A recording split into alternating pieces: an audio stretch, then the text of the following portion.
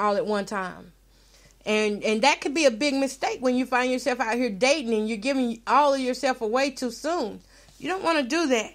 So, yeah, I think it should be, there are some things that you're going to have to talk about that you went through, but there's always that timing there. You got to make sure that it's God's timing and it's not your human nature, a.k.a. flesh, wanting to prove a point to whoever you're with.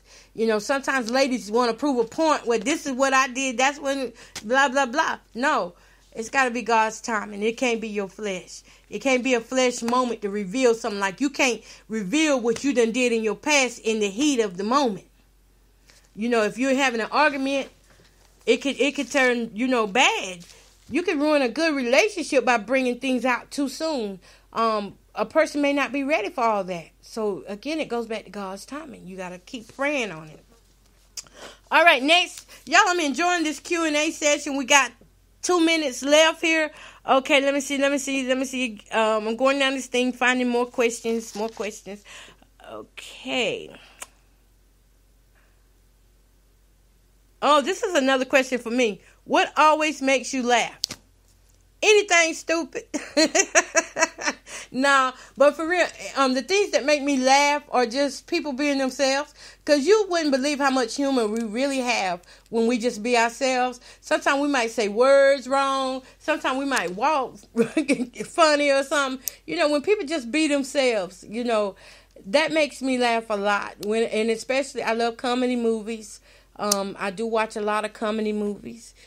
But just about anything can make me laugh, though. I mean, really, I'm not that hard to find. It's not that hard to find my joy. Trust me. But, yeah, that can make me laugh.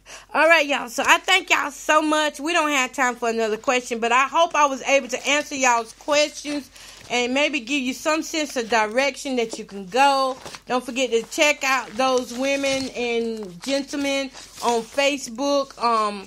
Dr. Les Carter, that's LES, Dr. Helen Sadler, and also Dr. Carmen Bryant. You can always go on there and check out what they're saying for these relationships, especially if you've dealt with a relationship with ghostlighting and all that stuff. They break it down really good. Also, don't let me forget Susan Winters. You can check Susan Winters out on YouTube, y'all, and Facebook. She's really great. She wrote for the New York Times.